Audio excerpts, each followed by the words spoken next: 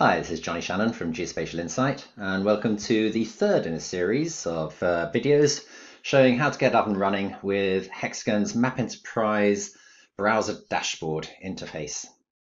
So if you haven't seen the last couple of videos, you might want to go back and have a look at them. There'll be links in the description below. But what we're looking at here is a representation of the renewable energy sources and plants throughout the United Kingdom. And you see they're coloured up differently. We've got solar in yellow, wind in green, hydro in blue, and so on and so on. In the last video, I said I'd like to show you a way of representing this data a little bit differently, and so that's what we're going to do. In order to do so, we need to go to the Tools and have a look at the settings of what we're actually looking at. And you can see here we can add in different features from the feature types available. Primary is what we're already looking at. We can do heat maps, but what we're going to look at here is cluster.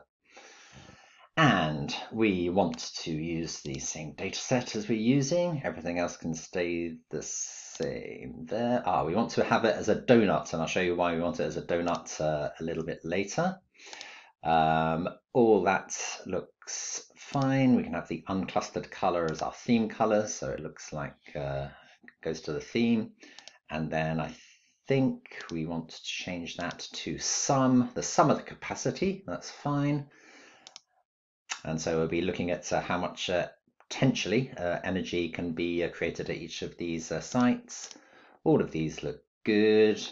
Obviously you can, it's fairly customizable. You can play with that to your heart's desire, but that's good for us now. So we click apply, and let's get this out of the way and get this out of the way. You can see in the background that the clusters have popped up, and let's make that a little bit clearer by turning off that.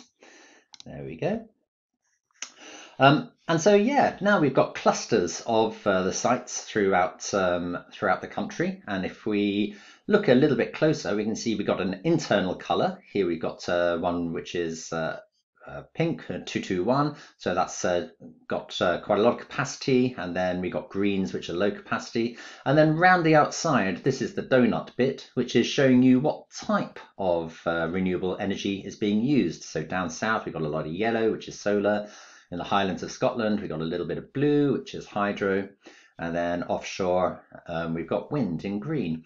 And so these clusters are a really nice way of summarizing information on the browser. And of course, as you zoom in, then the clusters change and you get a little bit more detail until as you zoom in all the way, then you start getting the individual sites when you've reached the threshold. Okay, that's just one of the ways that we can visualize the data a little bit differently. The M.App Enterprise browser dashboard tool is really customizable. We're doing lots of different things with it at the moment.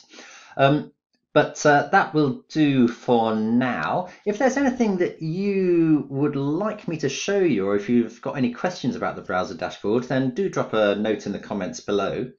But if you don't, I hope this video has been useful anyway, and until the next time, that's all from me.